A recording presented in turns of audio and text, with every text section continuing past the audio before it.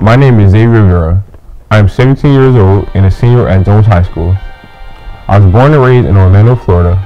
I was raised by a single mother and I have an older sister who is a special needs adult. My favorite hobbies are fishing, playing video games, watching cartoons, cooking, and working out. I attend Mount Sinai Missionary Baptist Church under the leadership of Reverend Dr. Lance G. Mills Sr., where I am a dedicated usher and active in the youth ministry.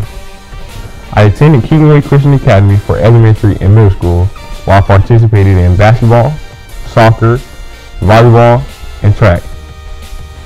Also during middle school, I joined the Orlando Alumni chapter of Kappa Alpha Psi Fraternity Incorporated mentoring group, Kappa League, where I currently hold the position of president, and I also joined the Orlando Alumni chapter of Delta Sigma Theta Sorority Incorporated mentoring group for males, Embody. In high school, I played forward for the Jones High School varsity basketball team my freshman and sophomore years under the leadership of Coach Dr. Alex Jackson. Also, I received my certification in agriculture science. After my sophomore basketball season, I decided it was time to hang up my basketball shoes and find a new sport. In spring 2021, I made the varsity football team and played tight end. As the 2021-22 fall season came around, I moved to offensive line where I started at center. I was confused as to why Coach Drew made this decision because I knew the bare minimum about football and I was only 220 pounds, but it ended up working out. Through hard work and dedication, I won 100% on snaps the entire season. Shortly after, I received the Jones High School Black Excellence Award and the Jones High School Most Dependable Award. As time went by, I received my invitation to NHS and was eventually inducted into the National Honor Society and named the 2022-23 president. My senior season came around and I started at offensive tackle for the varsity football team. I received the Honors Magazine Scholarship and the Alpha Phi Alpha STEM Scholarship. In December 22, my life changed drastically.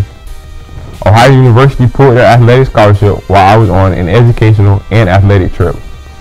And now in the summer of 2023, I will be attending the 4-time Ivy League National Champions, which is the most of all in Ivy League, on a full ride to play D1 football at the collegiate level under Coach Tony Reno, where I have been accepted and admitted and majoring in computer science at Yale University. My top 3 most substantial accomplishments are becoming the National Honor Society president, being ranked number 8 out of 347 students in my class academically, and being the first black athlete at Jones High School to go to an Ivy League school to play a sport. I view these as such because these are no ordinary accomplishments, and I am no ordinary person. These opportunities have presented themselves to me because I am hardworking, dedicated, and have the necessary characteristics of a leader. It was an honor to be selected as the president of the Jones High School chapter of the National Honor Society.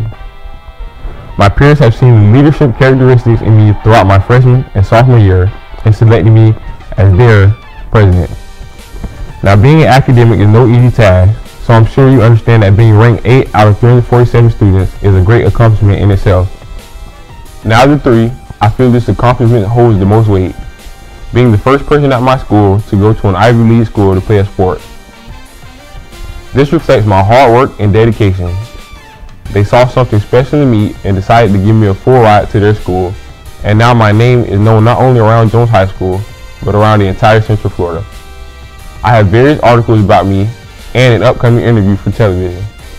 God has given me the opportunity to make history and show the world that I am more than just a black boy, that I am somebody.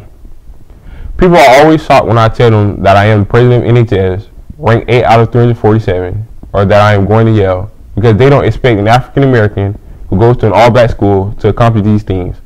But with God on my side, a praying mother, a strong village, and a will to never give up, I can do anything I put my mind to. My journey is not over yet. However, it is just beginning. Thank you.